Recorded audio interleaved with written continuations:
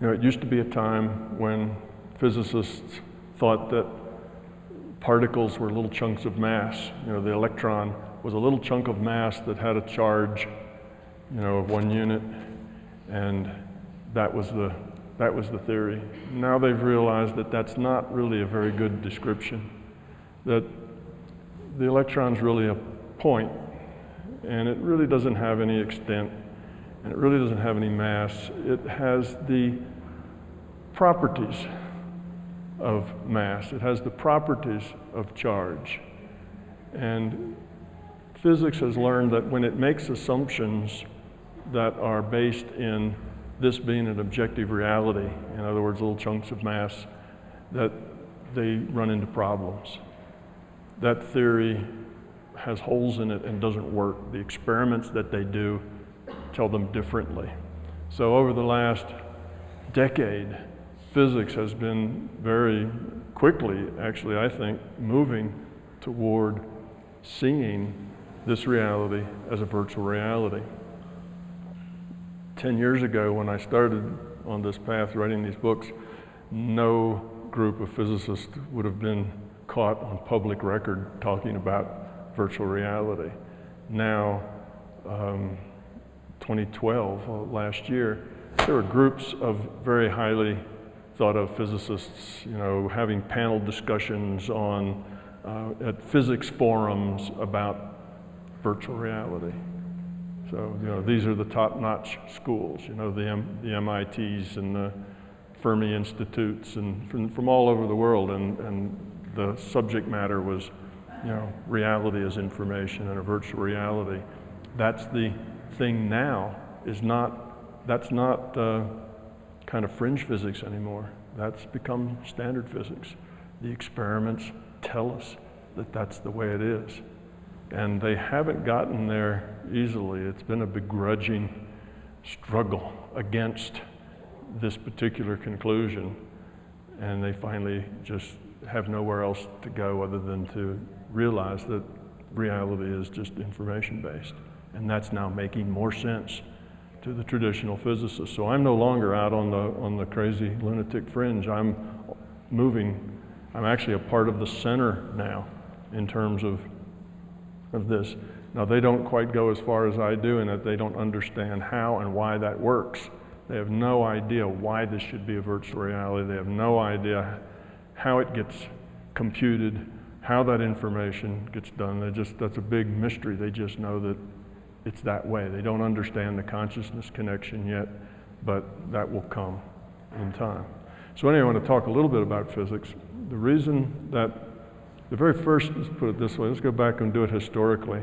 About 80 years ago was the beginning of the science of quantum mechanics, quantum physics. Everybody's probably heard the words and probably nobody really knows what they mean. But it started with a single experiment called the double slit experiment. And I'm going to explain that a little bit to you today so you'll get a little bit of the idea of why physicists are having this problem. And I'm going to use the board here. It's going to be rough, but hopefully you'll have good imaginations and you'll be able to follow me. Usually I project, you know, slides with 6 colors on them and it's all nice and pretty, but there's too much light in this room to use slides. It would be very hard for us to see them in such a bright, well-lit room. And actually, I'd rather have a nice, bright, well-lit room, you know, than the slides. So I'll do my best here to make this understandable to you. So this was called the double slit experiment, and that's because there was 2 holes, 2 slits in a barrier. So think of a barrier like my hand with slits in them, okay? So there's a barrier, and what they had known for years and years was that if they shine a light on this, if there's a light being shown on this, that over here on what we'll just call the screen, okay, we'll make that be the screen, that some of the light, here's kind of a light wave coming in, and the light wave's going this way, and part of the wave would go through here, which makes, you know, these little wavelets come through here, and part of the wave would go through here, these little wavelets like this, and the waves would interfere with each other. And the way they'd interfere with each other, that if this distance, let's say from here to this point, and from here to that point, if that distance was some integral number of wavelengths, okay, so that you can see this distance is going to be a little shorter than that distance, right? That should be intuitively obvious to you that this bottom distance has a little longer to travel than this one. Well, if that difference in those two distances was exactly one wavelength, or two wavelengths, or three wavelengths, then these two waves that look like there's a wave, they would get there exactly one wavelength apart, so they would be lined up. Right? You have two waves and you just shift them one wavelength, then they line up on top of each other. And when they do that, it's called, superposition of the waves. And you get a little spot of light there. And then here, of course, right across from the center, you'd always get a spot of light there because these two were always the same distance. So they both were, exactly in phase. And there'd be a point here where there was just, here was the first point, say, where they were just one wavelength apart, two wavelengths apart, three wavelengths apart, and so on. So you'd end up with these little, that's the central dot right here, you'd end up with these little dots of light, and it would be dark in between.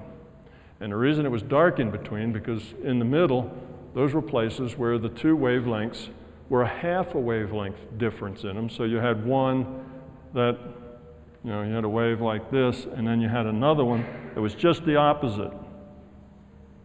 And what would they do when you add those together? They cancel each other out. So in between here, where the half-length distances are, you had black spots. So this is called an interference pattern, because these two sources of wave would interfere with each other and create these, they actually weren't spots. They look like spots in my diagram, but they're actually little lines of light, because these are actually slits in the third dimension. But anyway, diffraction pattern, been known for decades and decades and decades. We understood light was a wave. Well, technology developed to the point that we could realize that light could be described in terms of particles. The particle was called a photon. And Einstein got a Nobel Prize for this, was the one that saw that light actually came in particles. And he did that with the photoelectric effect. He found out that light carried little discrete chunks of momentum, which means little particle. Okay? So now the thought was, well, if light's a particle, how do the particles distribute themselves like that to make these spots of light and dark? How is that possible? We kind of see it with waves. Each hole creates kind of a new source of the wave, and they interfere with each other. So they said, well, let's see. And they found a way, which now is easy to do. Back 80 years ago, it was very hard to do. But they found a way to fire just one photon at a time, a single photon. So rather than a whole beam of light, we're just going to put one photon, one little particle of light, if you will, at this thing and see what happens. Okay, now what they thought would happen, of course, if light's a particle, I guess this is getting messy. When light's a particle, you expect it to go through the slit and hit what's on the other side. So here's our slit again.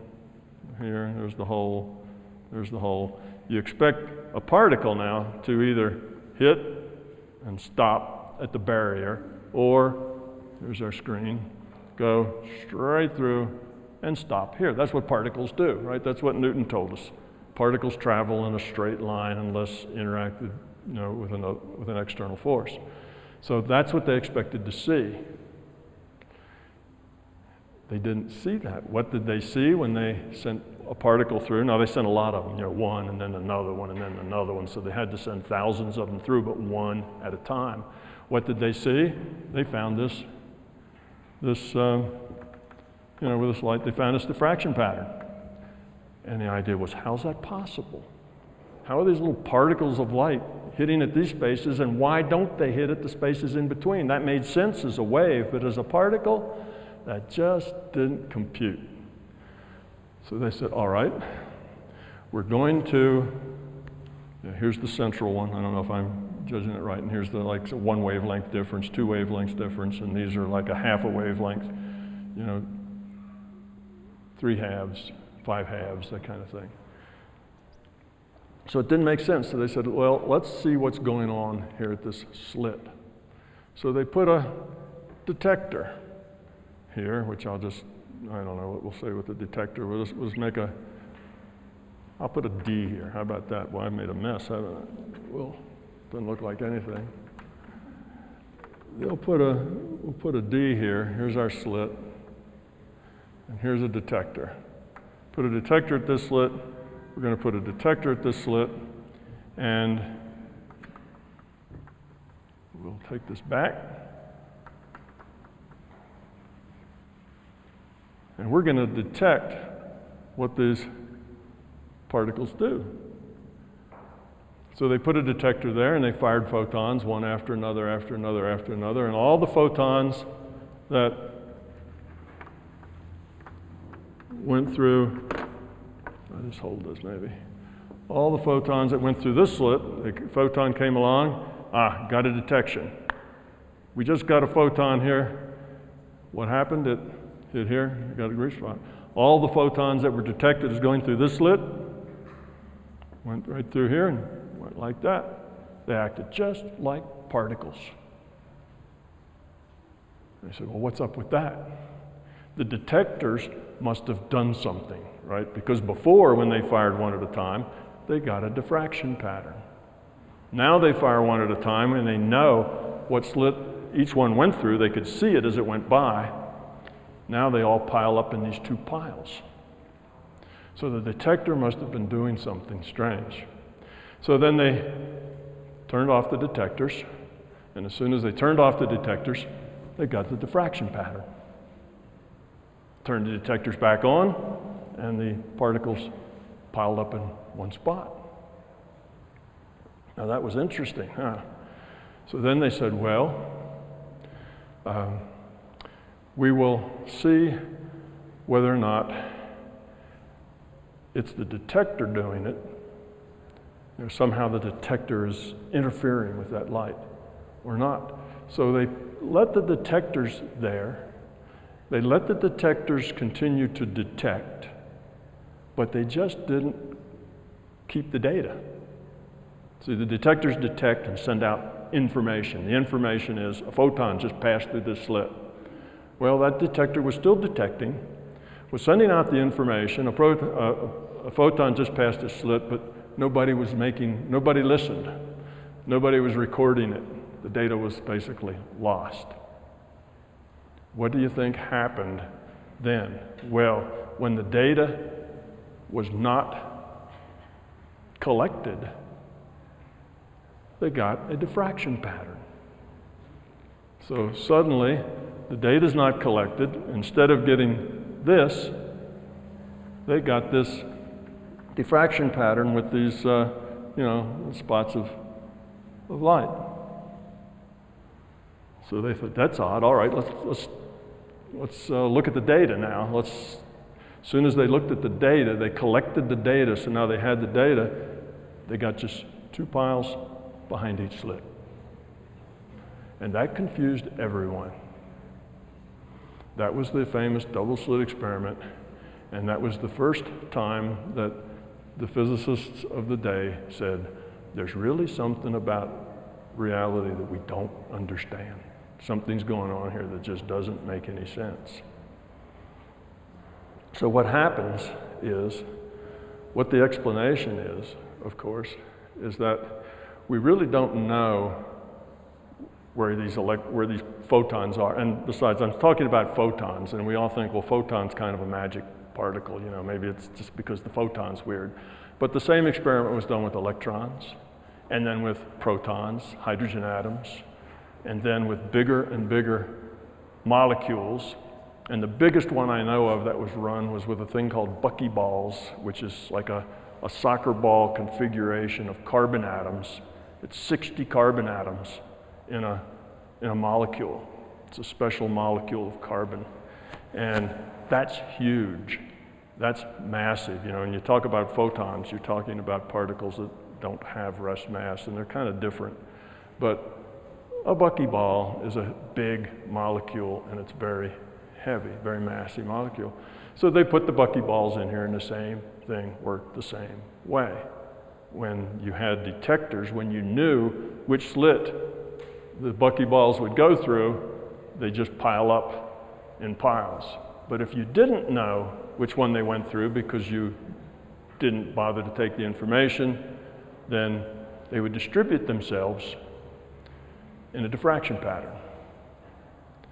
Okay, so what was understood then, this was the birth of quantum mechanics, that we could understand this. Schrodinger, Heisenberg, Bohr, 1918, 1920, 1925 is the time we're talking about. They said if we understand that these particles really aren't particles, that they're probability distributions. We'll just say, because we don't really know where these particles are. You know, photons, electrons, even buckyballs, it's not like you can see them. You make them, you kind of shoot them in that direction, but you don't really know exactly where they are because they're so small. So there's uncertainty. Uncertainty is a key. So he says, because they're uncertain, we'll just assume that this is a probability distribution here, a probability that a particle will go through this hole. And because of the particle itself, if here's a particle coming, let me erase that, here's a particle coming, it actually has a probability distribution that it could be anywhere from, say, plus infinity to minus infinity. It has a certain probability everywhere. Now that probability is really small, and it gets bigger. It sort of looks like this. That's your probability distribution. So out here's maybe minus infinity, and out here's plus infinity. And there's some place in here at some position along the slit where it's got a maximum of probability where it probably is. So there's some probability that that particle would go through this slit. There's some probability that that particle might go through this slit. You see? There's some probability it could go through either one.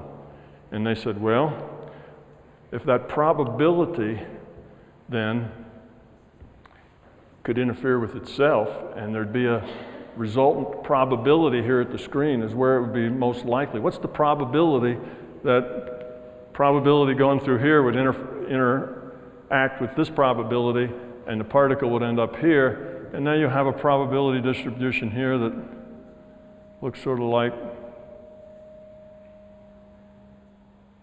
that. That's your probability distribution when this probability, which comes in here and then has a long thing like that. Here's this probability.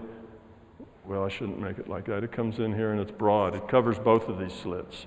Okay, it could be here, it could be there. And let me try to not confuse you. So anyway, that was quantum mechanics. It was the idea that we'll pretend that these particles are just probability distributions, that the probability mixes, and when you do that mathematically, when you mix the probabilities, you end up with a diffraction pattern because the particle comes through. There's the highest probability that it'll land here.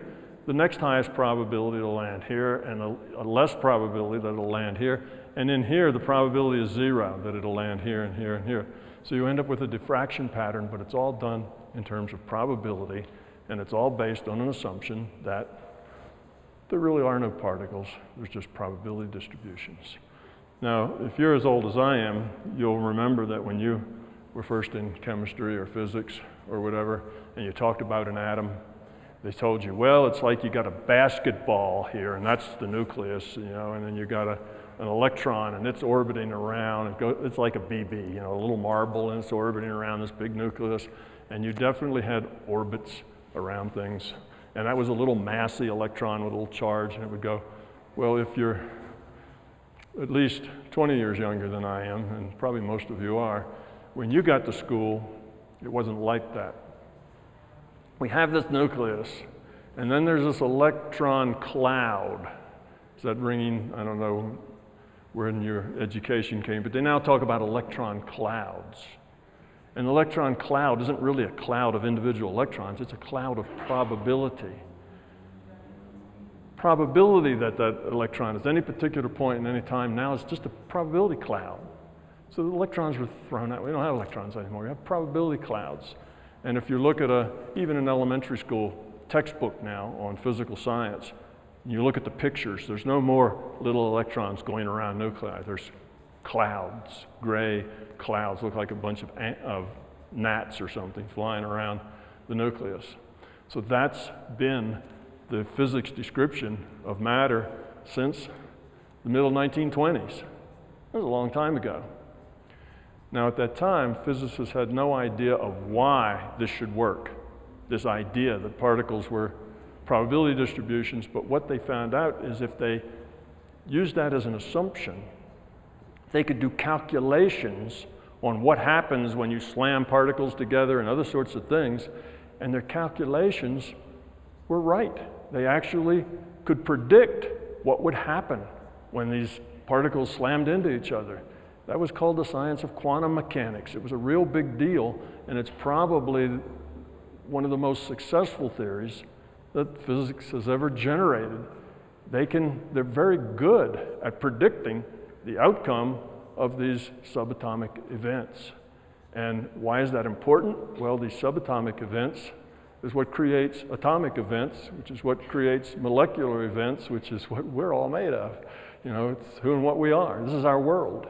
This is our physical world. All starts from a bunch of probability distributions at the base. Now, see, that's weird physics, right? And physicists would tell you that. You know, we can quote Richard Feynman, one of the best quantum mechanics theorists that has come around for a while. He's a very, very bright guy.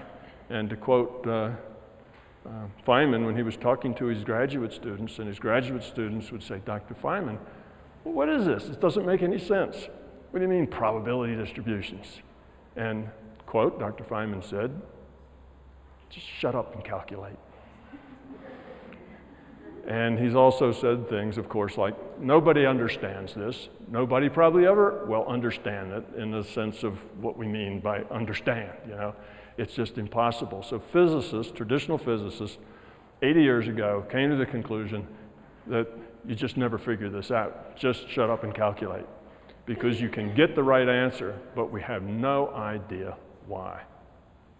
Well, now we have a good idea why. This is a probabilistic statistical reality frame. Everything is probable. There's all sorts of probable realities. I'm going to talk a little more about the probable realities after I show you this.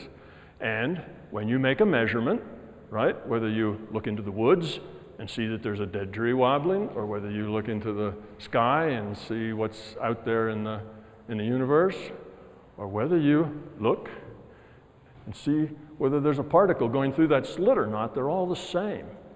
You see, everything is just probability until you make the measurement.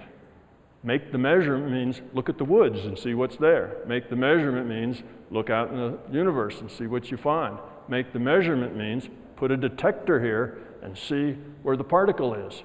That's making a measurement, bringing data, information into this virtual reality. And remember we said once the information gets here, it has to stay here. It has to be consistent. You can't have two people walking into the woods, one right after the other, and one sees palm trees and the other sees pine trees. That won't work. Once the first guy says and pictures are taken and things are done, then that's it. That's the way it is. The information's here. Reality must be consistent. Part of the rule set. So what happens is, if we look here and we know, and we put a detector here, and we see a particle, well, now the larger conscious system in a data stream of the person who sees the particle, which his instrument, it's the same thing, says, okay, what's the probability that the particle's there? We're going to make a measurement. All right, probability of 1, the particle's there. Guess what? We got a particle. A particle now exists there, and because the measurement was taken, the probability wave was collapsed. Physicists call that collapsing the wave function. The wave function is a probability wave. Nothing's waving. It's just a probability wave. It's just a mathematical way of treating this problem. So we collapse the wave function, we get a particle. And once you've got a particle, that's information here. It stays here. What does a particle do? It travels in a straight line. That's all a particle can do. If you don't make the measurement, then it's still probability. That woods was still just probable before the guy walked into it. Whatever was in the universe where that telescope looked was just probable. It wasn't really there. We do not live in a physical, objective reality. We live in a probabilistic reality. And that's what they discovered here when they did this experiment. It was a probabilistic reality. So it's just probability until the measurement's made. Now, what's key here is information. When they did this, they had all kinds of people kind of making conjectures as to what in the heck was going on here. And some people said, well, it's consciousness that does it. It's consciousness that makes this measurement, and if a consciousness collapses the wave function and creates the particle in this reality. So that's the idea, that's the, that was one idea of how it worked. Another group said, no, it's not really the consciousness is the thing, it's the measurement. It's when you actually make the measurement and get the data, that's the important thing, you see?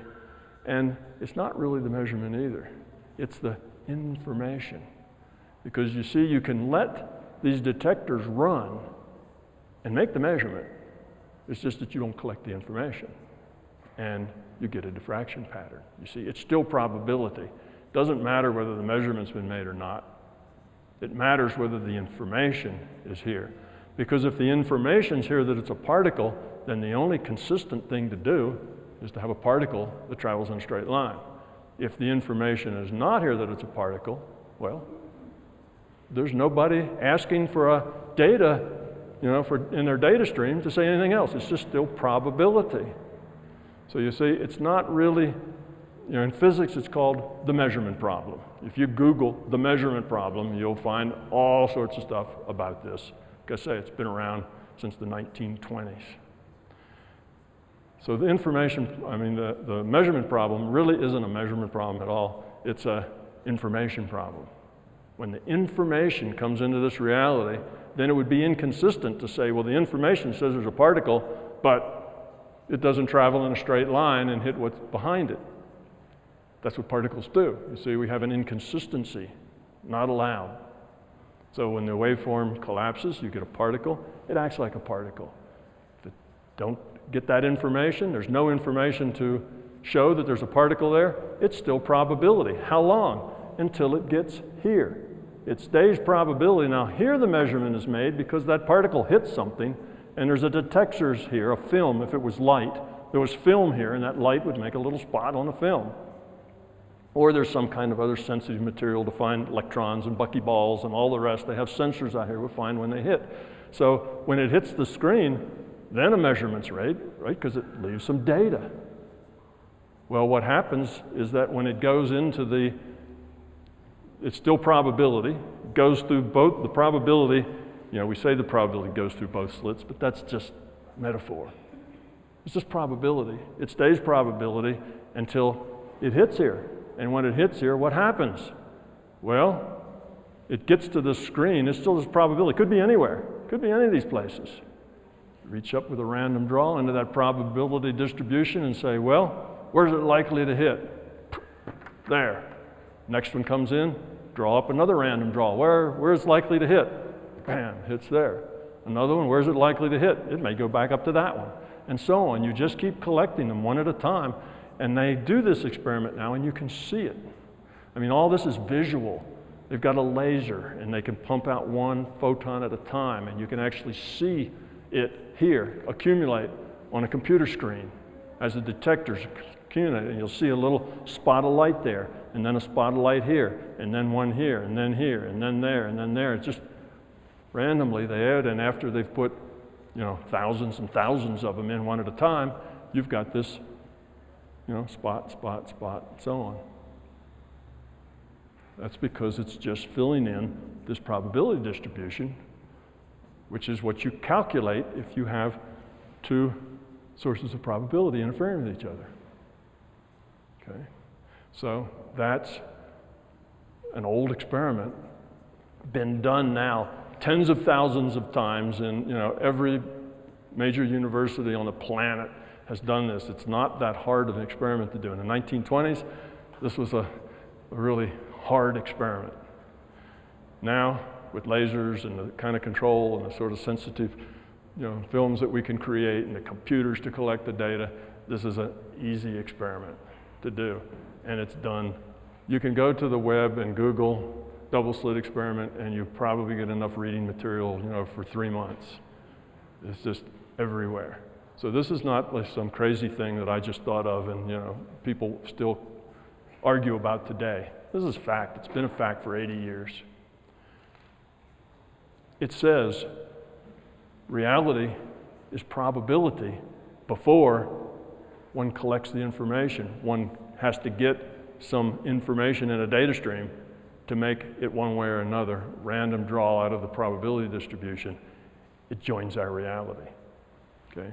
You see, it's not just a crazy idea. Physics says this is the way the world works. Now, we've done a lot of other things. We have entangled pairs, we have all the rest of this, and it works exactly the same way. It's answered in exactly the same way. So we have science that does this. And when we crash atoms together and we get results. We've done, like I say, these entangled pair things where you have a spin up here and you have this pair. So physics likes balance. So when you have these particles and they have a neutral spin, they're balanced. There's a spin up and a spin down.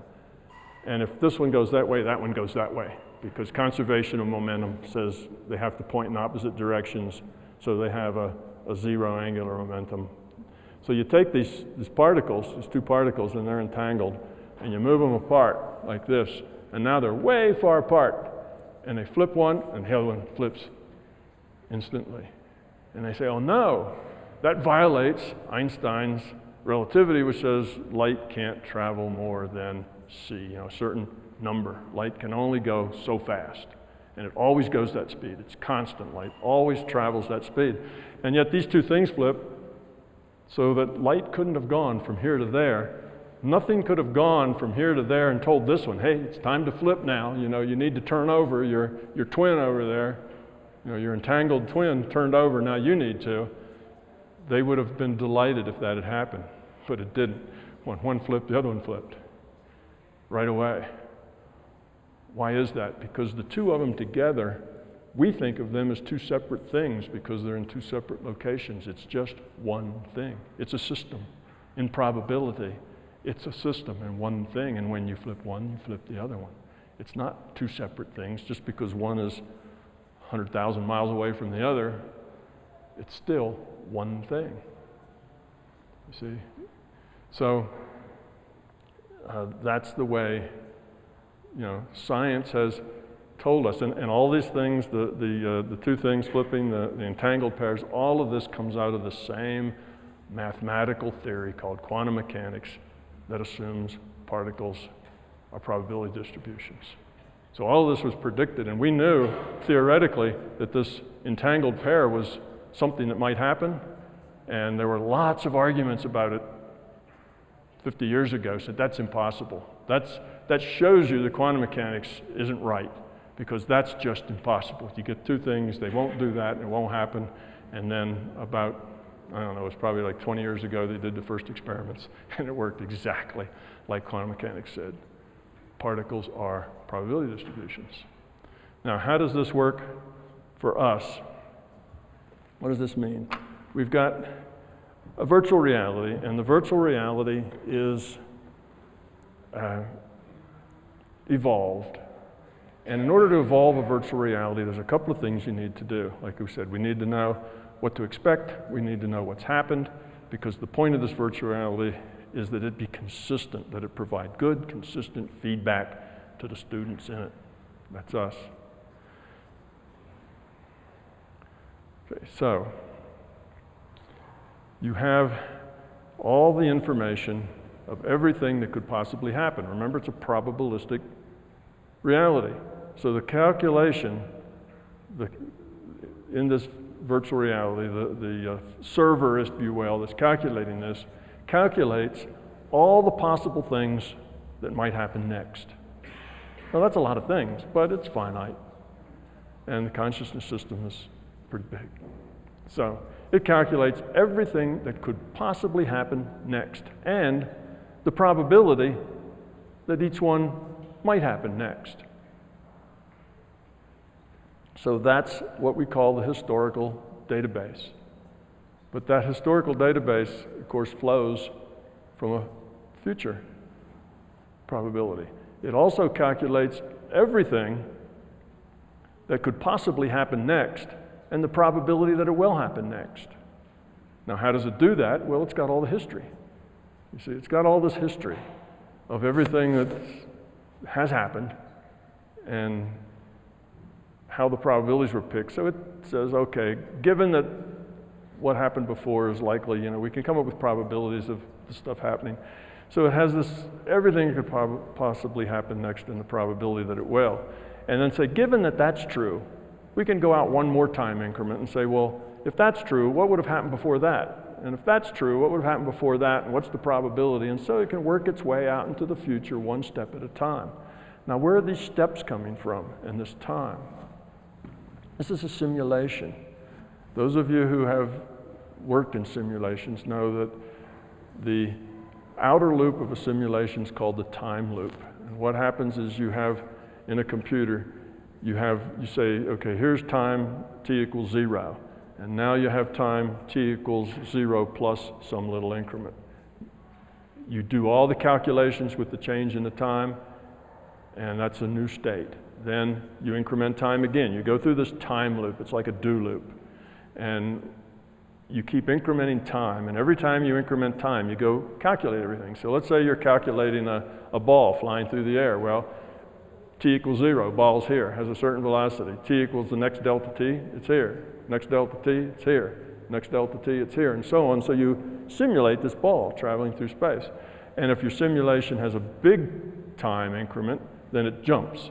Big time. If it has a tiny time increment, it just moves such a tiny little bit that it seems continuous. So we know that in our video games, right? If the video games are cheap or they're not well developed, we get characters that move like that. It's jerky. That's because that's only calculating here, then it doesn't calculate the next one until here, so it just jerks from there to there. So we get that jerky motion. But if they calculate it every tiny little bit, then it looks smooth. Same way with movies. Movies are a bunch of stills, right? Each frame of a movie is a still shot.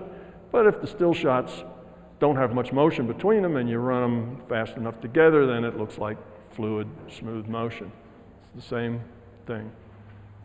So we have this future probable database that goes along with this virtual reality. All the things that could possibly happen and the probability that they might. And that works its way out for as many of these delta t cycles as the system wants to work it. Now, each one, every time you do the next delta t, you have an assumption that the last one was what was actually going to happen. So you build the next on the last and so on. So the further out you get, the rattier it gets, the less likely it is to actually happen that way. So now we have the delta t goes around the loop again in the simulation, and that's, choices are made. We're here to make choices and to grow up by those choices. We make the choices, and that defines what actually is going to happen. We could have made different choices, and if we had, we'd have gotten a different future. But because we make this choice, then we all together kind of actualize that what happens in that next delta t by making our choice. And that then becomes what did happen. What didn't happen were all those things that could have happened but didn't. That moves to the past. That becomes our next increment in the past. So you see how we have this thing? We have all these probable futures. We have a present where we make the decisions, and then these probable futures after the past move through, and we have all the things that actually happened and all the things that could have happened but didn't, and the probability that they would have had. So this big database starts in the future All the action, all the free will is executed in the present. That's where all the action is. The rest of it is just calculation to support the virtual reality. And then you have the past database. Okay, so that's how this works. When you make a measurement, whether it's that looking out into space or whether, what the woods looks like that you look at, or at the slit of a double slit experiment, you're making a measurement and there is a probable reality. There's probabilities, this next delta t. And as I told you earlier, you can modify those probabilities. Those future probabilities can be modified with intent. Now here in the double slit, nobody's really trying to modify anything. They just get what's probable in the next time, and these particles will just line themselves up in this diffraction pattern if nobody's looking, or they'll pile up in two little piles if somebody is. Now when I say looking, I mean recording the data, taking the information into this reality frame. Okay, so I guess the bottom line here is a couple of things. One, science, physics, over the last 80 years has confirmed that reality is, as I'm telling you, that reality works this way, that it's probability, and that things come into this reality when we make measurements, when we take the data. Again, it's not the consciousness, but a consciousness is required to make the measurement. It's not the measurement, but a measurement is required to be taken. It's the data that's brought here that becomes a fact of this reality, that there is a particle there. Once that fact is here, that piece of information is here, then we get a particle, or we get a dead tree wobbling, or we get a supernova in the universe, and then it stays that way. Can't do anything but go straight across and hit the screen on the other side. That's what particles do. See? So that's the physics of it. So this is not only kind of weird metaphysics that I've been telling you, this is weird physics as well. But it's a standard weird physics. Every physicist on the planet will explain that more or less the way I did. That's kind of the way it works. So here we have this future probable database. And in this future probable database, there's all these arrays of what might happen and the probability that it will. And it goes out a pretty long way. Now that's just data in the system, just like the past database is just data in the system. We're consciousness. We don't have to be stuck here in this virtual reality just plugged into this one data stream. We can leave. We can go look at other data streams. We can sample those databases. We can get around in those databases and look at the data and play with them if we want, because we are consciousness. We're not a physical body, with somehow a magical consciousness living in it. We are a individuated unit of consciousness with a physical avatar that is experiencing and doing, basically following our instructions. We're the awareness. We're the mind behind the body. We're consciousness. Okay? So the brain does not create consciousness. The brain's just a virtual brain, just like it's a virtual body.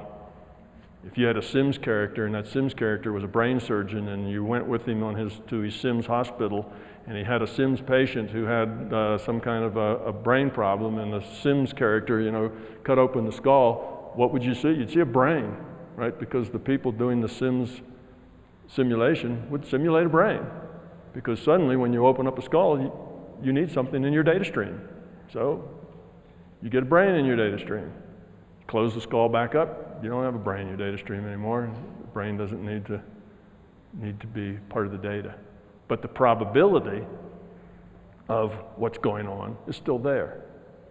You see, the probability is still there. It's only when you need the data that it gets manifested here. The rest is probability. All right, that's kind of well, there's one other thing I want to tell you. There's another big part of physics called relativity. Right now, you have quantum mechanics and relativity. Between the two of them, they pretty much do everything in physics. There's also, Maxwell's equations in electrodynamics, but they actually get described pretty well by quantum mechanics. So you've got these two big sub-sciences in physics. And they both have a mystery. Quantum mechanics mystery is, as Feynman says, we just don't know. Shut up and calculate, you know, it's a mystery. Why should particles be probability distributions? Makes no sense. Now, in relativity, there's another big mystery. Relativity, special relativity was produced by Einstein, again, back in the 1920s. 1920s were a very, very productive time for physics. Hasn't been that productive ever since. A very productive time, and he made an assumption, just an assumption, had no data to back it up. He made an assumption that the speed of light is a constant. Just a constant, no matter what. Now, you'd think that if you had a source of light, say a flashlight, and this flashlight was traveling very fast, and while it was traveling, you turned it on, that the light would actually go the speed of light plus the light of the flashlight. You know, things in our world all work that way. Velocities add. So you're riding in a car at 10 miles an hour, and you have a ball in your hand, and you reach out the window, you throw a ball another 10 miles an hour. Well, when that ball leaves your hand, it's really going 20 miles an hour relative to the ground, right? Because it gets 10 miles an hour from the car, 10 miles an hour from your throw, and those add together. Everything in this physical reality works like that, except for one thing, and that's light. Light doesn't work like that. It doesn't matter how fast the source is going, light always goes the same speed. And physicists at the time thought that Einstein was nuts because there's just nothing ever worked like that. It's magic. Why would it be like that? Einstein says, well, let's assume it is. He did a calculation, and his calculation turned up a bunch of really crazy stuff. The crazy stuff in relativity, in special relativity, are that when something, if I have I have a pen here and it's traveling like this, the faster it goes, the shorter it gets. And when it gets to the speed of light, it disappears altogether. So the speed of light is a singularity and you can never get there. Another thing, this pen, if it's going real fast and it only gets shorter in the dimension of the same dimension as the velocity. This width stays the same. Now, if this pen is going and it gets faster and faster as it approaches the speed of light, it gets more and more mass. So we would think that in terms of heavier and heavier, until at the speed of light, the mass goes to infinity as another singularity, and we just don't go there. Okay, so there's these odd things. And the third odd thing Einstein calculated is that if you're on this pen and it's going, and the faster and faster it goes, the slower time goes. If you're on this pen traveling, that time slows down. Matter of fact, it slows down so much that if you had two twins, it's called the twin paradox, again back in the 20s. If you had two twins and you put one of them on this rocket ship, put one of them on this pen, and one of them stays here, and the other one goes off at 9/10 the speed of light, and does that for, say, years, turns around, comes back at 9/10 the speed of light, and the twin gets out, and guess what? The twin that was in the rocket ship has hardly aged at all, and this one is, say that trip took 10 years. This other one's 10 years older. This one's maybe 10 days older. Okay? So if you make a real long trip, this one's already died of old age, this one's come back and only a year or two older than it was when he left. It's called the twin paradox. It was a real famous thing in physics back in the 20s. Well, everybody that looked at that stuff from Einstein and his special relativity with this crazy idea that light is invariant under the speed of its source, and they said ridiculous, until experiments proved that he was exactly right and that everything he said works that way. And they do these experiments with little particles. They take very precise clocks, cesium clocks that measure to the billionth of a second, and they spin them around in satellites, and they bring them back and look at it, and the clock's slow. These clocks don't ever get slow, you see. Time has slowed down. So they measure these things. When they do the big atom smashers, like over at CERN, they have these particles that's zinging around in a big circle. They get up to near light speed. And when they do, they have to calculate that these particles are getting shorter in that dimension, they're getting heavier and heavier, okay? And time is slowing down. And if they don't do those, what's called relativistic calculations, they can't get them to spin because they can't time their magnets right. So we know that Einstein was right. That is the way this world works. So you see, physics now are telling you that particles aren't really particles. reality basically is probability before a measurement collecting data brings it into this reality, just like I told you about the tree in the woods. They told you that back in the 1920s and you didn't know. And same time frame, they told you that things would get heavier, shorter, and slower, as they sped up. And this has been a standard part of standard traditional physics since that time. Well, this is a virtual reality. Guess what? It increments by 1 delta t, 1 time unit, every time the time loop is run. So you change time, calculate again, change time, calculate again. That's how we move, right? We move in time because the time loop keeps changing. And speed of light is basically as fast as information can travel, going from one digital chunk to the next chunk to the next chunk. In other words, our reality is not continuous. Now we know that in everything else. We know that the table in front of you is not continuous, right? It's a few little particles with a lot of empty space between them. That's the way atoms are, and molecules are little bits of matter with lots of space between them. So most of that table in front of you is empty space, and it's moving and it's vibrating. It's got all this stuff going on. Now to us, it's just a static table. And we know that quantum physics describes all those particles. They can only be in certain states. They're not continuous. Well, time is also not continuous. It comes in little chunks. Yes, our reality does move a block at a time. It's just that the times are so short that it seems continuous to us. And space is the same way. Space is not continuous. Space comes in little chunks. And the traditional physics will tell you that the Planck length, which is a very small length, named after Planck, who did this work, that space becomes granular. What that means is it gets digital. This is a digital information system. And because it's a virtual reality, it's calculated in a time loop.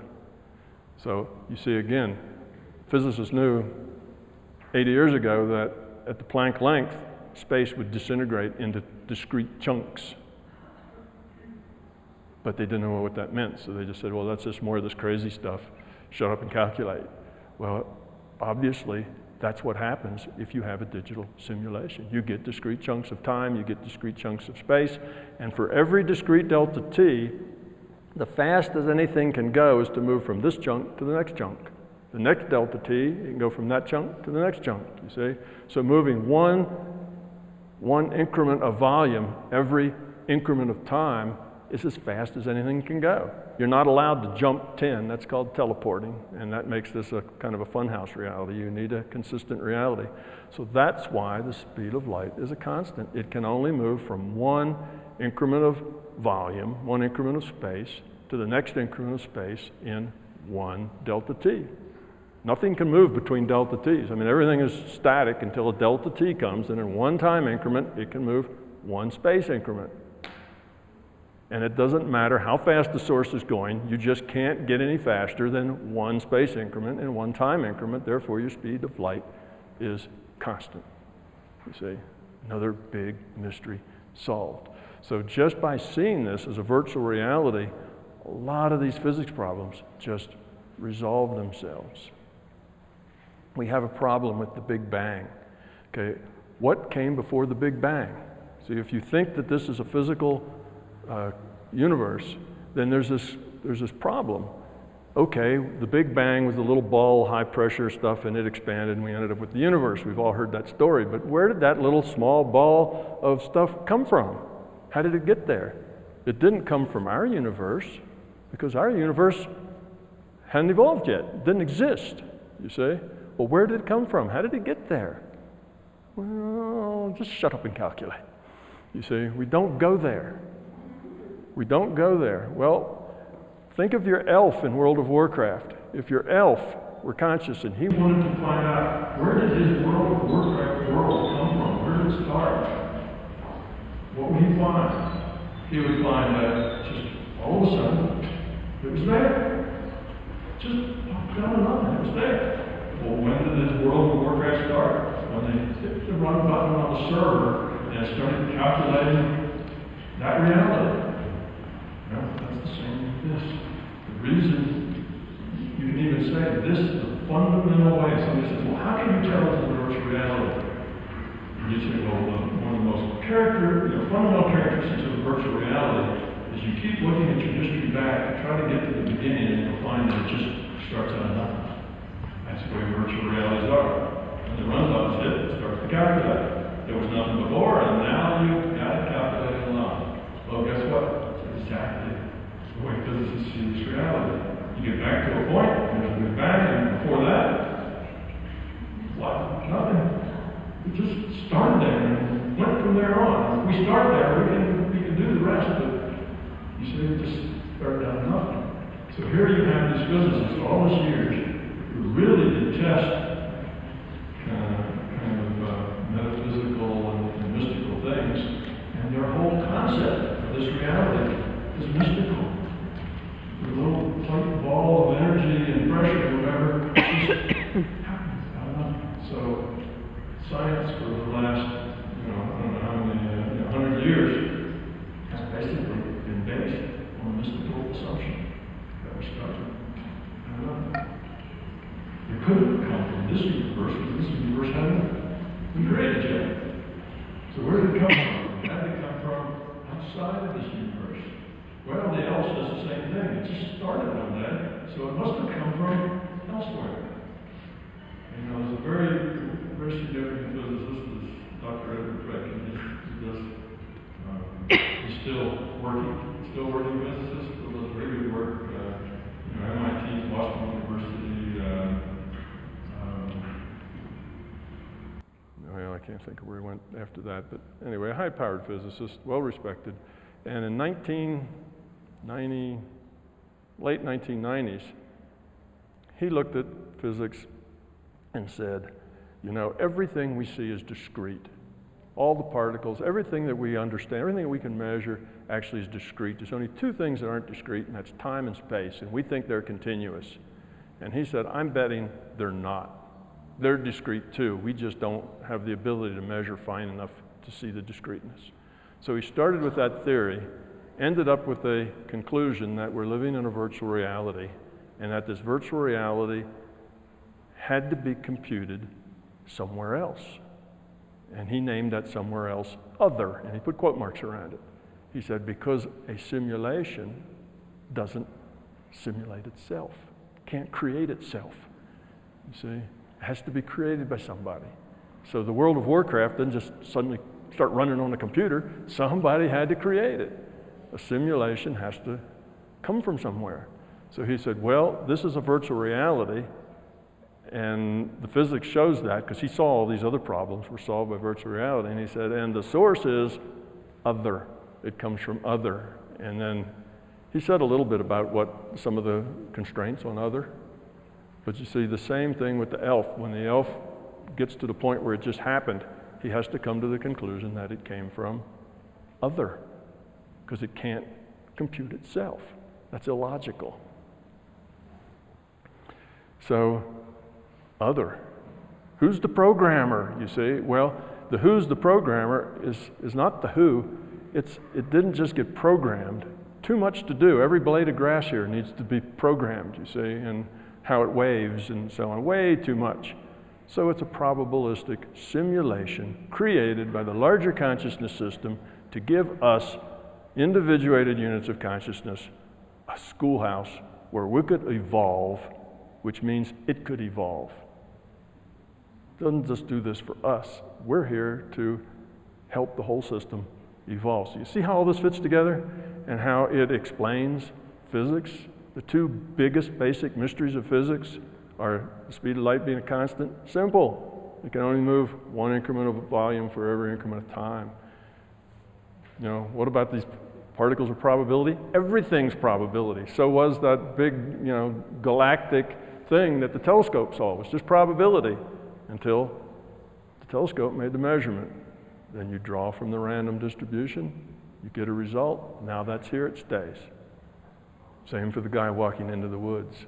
Now there's another little trick about this probability that's interesting too. Let's say the guy walks into the woods, he sees the wobbly tree, and he leaves. Well, we can just do it right at that point. He leaves, and as he walks out of the woods, there's a big bear there, and the bear swallows him. He's gone. And if he took pictures, the bear swallows the camera too. The information's been erased. Now there's another guy, the next day, comes, the bear's not there anymore, he walks into the woods, and will he necessarily see the same thing? No. There's no information here any longer that would create an inconsistency if he saw something else. So it's gone, the movie title, it's gone back to the future. It's gone back to probability. So the second guy walks into the woods the next day, and he may or may not see a dead tree standing there, because again, probability would be drawn out because there's nothing here to define it yet, and whatever gets drawn out, that's what he'll see, and that's what'll be there, you see? So information can come and information can go, and if it goes, then you're back to probability, and quantum mechanics has demonstrated that. That's a scientific fact. They're called quantum eraser experiments. And I can show you one on the board, but it's kind of complex, and if you don't have a colored thing with all the, nicely drawn, I'd probably just confuse you more than not. But here's the way it worked. We said that those detectors could just continue to detect, but we'd ignore the information, right? Nobody would collect it, so it would just disappear. Just unplug the recording devices, it would disappear. Well, what they found out is that they can record that data. So now it actually is recorded. That would mean that they know what slit. They could look at that data and find out what slit that particle went through. And they should have just 2 piles of particles behind each slit. It's all there and it's done. Okay. Now let's say they did 2 experiments. They did 2 of these experiments, identical, one after the other. They did one experiment, they collect all the data, and here it is sitting, and nobody's looked at it yet. And they get another experiment, exactly the same. They put particles through the 2 slits, they had detectors, they recorded and the information. So now we know in theory that both of them would just have 2 spots where the things went through the slits because we have the information of what slit they went through. Well, so they take one of them, and they open it up and they look at the data. Sure enough, it's exactly what they have. They have 2 spots where the data went through. They take the other one and they say, well, hey, before we open this up, let's take this envelope that has the recorded data in it and burn it. Now these 2 experiments were done exactly the same way in the same time. So they take that envelope that has that recorded data in it and they erase the data. They burn it. That data doesn't exist there anymore. Now they open up the envelope that has the screen in it, and what do you think they see? A diffraction pattern. You see? Now it's a diffraction pattern. Had they not burned it and they opened it up, they would have seen 2 dots. But because they burnt the information and the information's gone, they see a diffraction pattern. Erasure experiment's been done hundreds of times. It's a piece of physics, you see? And they erase the data after the experiment's been completed. So you collect it. You see what I'm saying? It's very strange, isn't it? You didn't know reality was that strange, but that's because you're not physicists, maybe. If you were, you'd know that it was strange, but you wouldn't have any idea why, and you'd say, just shut up and calculate, and don't worry about it, nobody will ever understand it. But that's the way physicists have treated the problem. This idea of virtual reality solves all those problems, and it all makes sense now. That's why today I'm not on the fringe anymore. I'm sitting more the center of the physics world because everybody has kind of gotten the idea, yeah, virtual reality, this makes a whole lot more sense. It answers a lot of our questions.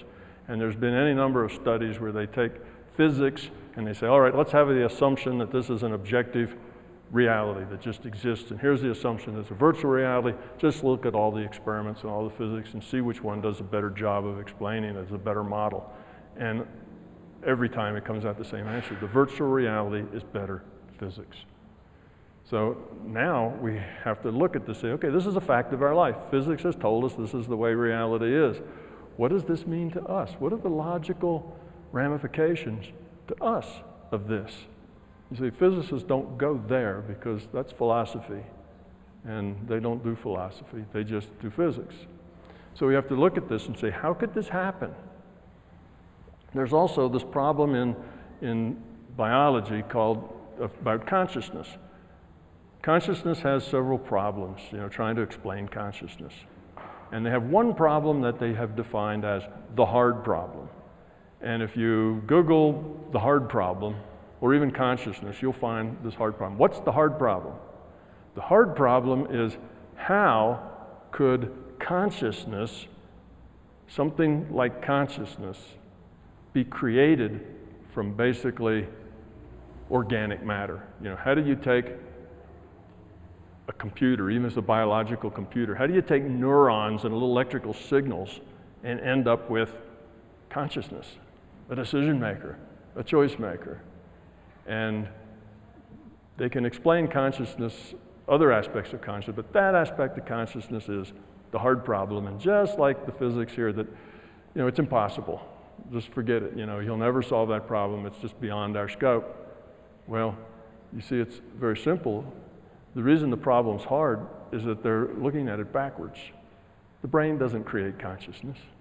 Consciousness creates the virtual reality in which you have a virtual body and a virtual brain. See, the brain doesn't store or compute anything. All that's done in consciousness. The brain simply provides the constraints, just like the rules in World of Warcraft provides the constraints of what your player can do. So here we are, and somebody sneaks up behind us on a dark night and hits us over the head with a lead pipe, and we have brain damage. What has that done? It has changed the constraints that we, the consciousness, have to work with in our avatar. So now our avatar kind of, maybe can't use one side of its body very well, or whatever else. It just changes the constraints. So, it's just looking at the problem differently. Well, of course, the brain creates consciousness, because if you hit the brain, you change the consciousness. I can go in and do these different things to the brain. I can do a lobotomy, or I can cut out the lobes that do vision, and you go blind. So of course the brain must create consciousness. No, the brain just creates constraints in a virtual reality by which we have to play by those rules. So you see how you get the same result with just a different perspective? Except now, your perspective solves all these physics problems. Another physics problem we have is the universe is expanding. Well, there's a logical problem, because traditional physics say this universe is all the reality there is. But it's expanding. Into what? How does all the reality that there is get bigger? Well, it's another one of those mystical things. It just happens. It just keeps growing. Space just somehow makes more space, and we don't know. Just shut up and calculate, We get to that same point. Well, in a virtual reality, a bigger expanding universe is just a bigger number, right? I mean, you can write the equation of a sphere in a laptop and let it iterate the size of the radius, and you can have a sphere that's 1,000 times bigger than this universe very quickly. It's just math. It's just numbers in a computer. There is no space, you see. There is no space. There is no distance. It's information, consciousness. So all of these things lead you to this conclusion, if you're an open-minded scientist, that consciousness is the computer. You see, now we've solved not only the problems in physics, but we've solved the problems in metaphysics and the problems in theology. And the interesting thing is that all of these things connect. What do we learn? We're all netted. We can communicate. We're connected to each other. What do we learn? Our point of being here is to grow, lower our entropy, become love. Okay, that's what we're trying to do, to get rid of the fear, get rid of the ego that's caused by the fear. The Buddha says, we're all one. he also says that this physical reality is just made up. It's not real. This is not the real world. There's this unseen world that's the real world. Well, metaphysicians have been saying that for, millennia, and we don't really understand it. It sounds like, it's a woo-woo stuff that doesn't really make sense. It's right. So God is love. Yes, that's right. You see, all these things that are kind of out there that we know about, well, that's right. Well, we know the mind can do lots of things. There's a thing called the placebo effect. Okay, most places you can't market a medicine unless it can beat the placebo effect. The placebo effect is if you give somebody sawdust or sugar instead of the medicine, that the medicine will work and the sawdust and the sugar won't, you see. Well, what they found out is that the sawdust and the sugar often works better than the medicine. Why? Because you've told a person you're going to give them something that will make them better. Now they have a positive intent. That positive intent changes the probable future, and they get better. It's called the placebo effect. We know that from all sorts of things. There's lots of studies. A teacher is told that she has the dumb kids. Another teacher is told that she has the smart kids. But really, they're the same bunch of kids. They were just randomly selected. The one teacher that has the smart kids, their kids do better, make better grades. We have an intent. Changes reality. And then you tell the kids, oh, you're the dumb kids and you're the smart kids, and now it's even a bigger gap between what those kids do. They're the same kids, just randomly selected out of a bunch of kids. You see, what we think has a lot to do with what happens. We can heal with our mind. We know that that works. We can visit these reality systems. We can get into that future probable database if we know how, and look and see what's probable. Well, we have little old ladies who read tea leaves and do other things, and they know what's probable. And some of them are really good. They're accurate because they're just connecting to a database. People have precognitive dreams where they dream things that didn't happen. Why? The data's all there in a database. You just have to know how to access it. People get connected with things in the past. They talk about past lives and things like that. Well, the data's all there in the database. So all these things that are kind of in our reality frame, you see, now start to make sense. So we not only can see the physics behind why you can heal with your mind or why the placebo effect works, but you understand, the point, where did it come from? Why are we doing that? Why do we have that ability? How do we get that ability? And once you understand it, then you can get rid of all the ritual and all of the, drama that goes with doing these things. It's just an intent that is querying the database. So suddenly now our metaphysics starts to open up. What about remote viewing? That's a science now. People have done remote viewings. Even the military and the intelligence people, they do remote viewing because they know it works. They're not kidding themselves, make these expensive programs. They know it works. So we know that's a fact. How does that work? It's just intent, collecting data from the database. Sure, you can remote view and go and see what's going on.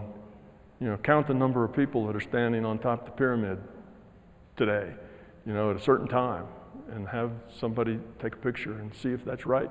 And remote viewers can do that sort of thing.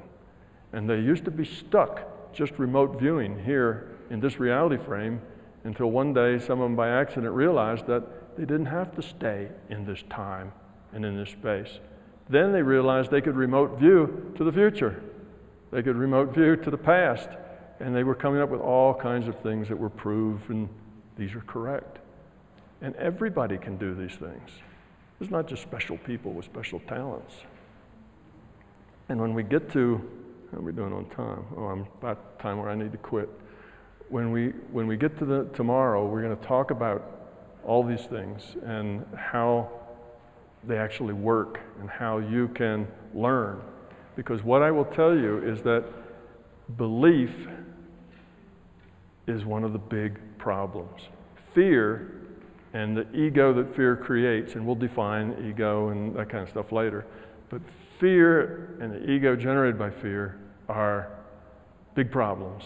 Belief is also mostly generated by fear, and it's a big problem. The reason it's a big problem is that once you believe you know, you have a much lower probability of ever knowing, because when data comes in that's outside of your belief, you shut it out. It's gone. It's just like, well, that's a mistake. That's a that didn't happen. It's like throwing away data that's an anomalous. Anything outside of your belief is an anomalous data point that you toss out. So you get trapped. In my books, I call it a belief trap. You get trapped with your beliefs.